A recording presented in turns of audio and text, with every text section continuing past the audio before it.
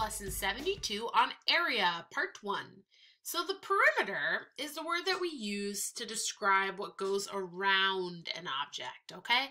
And that would be like if I had a pool here, pretend this is an in-ground pool, that would be like the pool lining that goes around the pool, okay, or the brown part I have shown. The area is what's inside the object, okay? So that would be, in this analogy, like the water. And we measure area in feet squared because if this was, let's pretend that along here I had all these feet, okay? My picture's getting awful. Okay, so say we had 1, 2, 3, 4, 5, 6, 7, 8, 9, 10 feet here. All right, and then if on this side I had 1, 2, 3, 4 feet on this side. When they came into the middle here, and we're talking about this spot, we're talking about this side and this side. So that makes this whole thing squared. Okay, it's 2. It's talking about this side and this side. So our area, our label is always going to be whatever this measurement is squared. When we're just talking about perimeter, then that's just one of these things going around. That would not be squared. That would just be the regular label, like feet or centimeters or inches or whatever it is.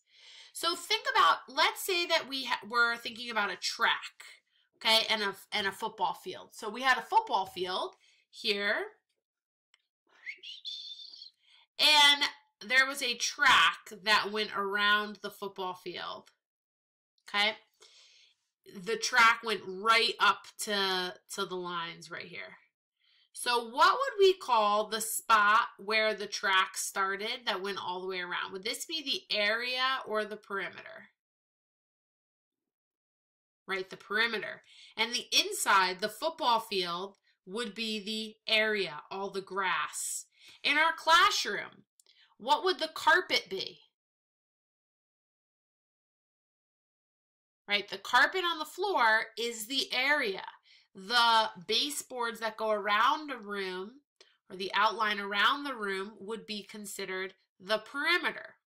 If you had a garden, the fence that goes around the garden is the perimeter. The garden itself would be the area. So the area is always the inside part, and the perimeter is what goes around it.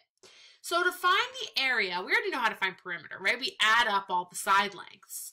To find the area, you multiply the length times the width of a rectangle. If we're trying to find the area of a rectangle, that's what we do. Or actually any parallelogram. You're going to just multiply the length or base times the width. Okay? Let's look at some examples. This is not hard. It really, once you recognize what they're asking, it is so easy to find these. So it says, find the area. And I drew this little thing to show you that 1 feet times 1 feet times 1 feet, like the perimeter of this would be 4 feet, but 1 times 1 would be 1 foot squared. So that's what we're talking about, is squared feet.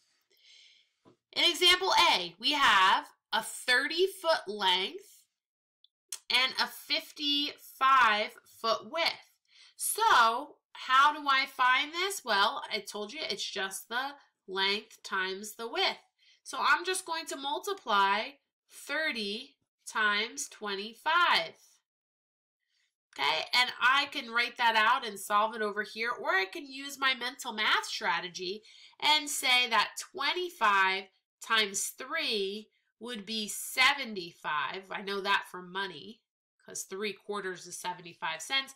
And then I'm multiplying it really by 30 though, which means I'm just going to add another 0.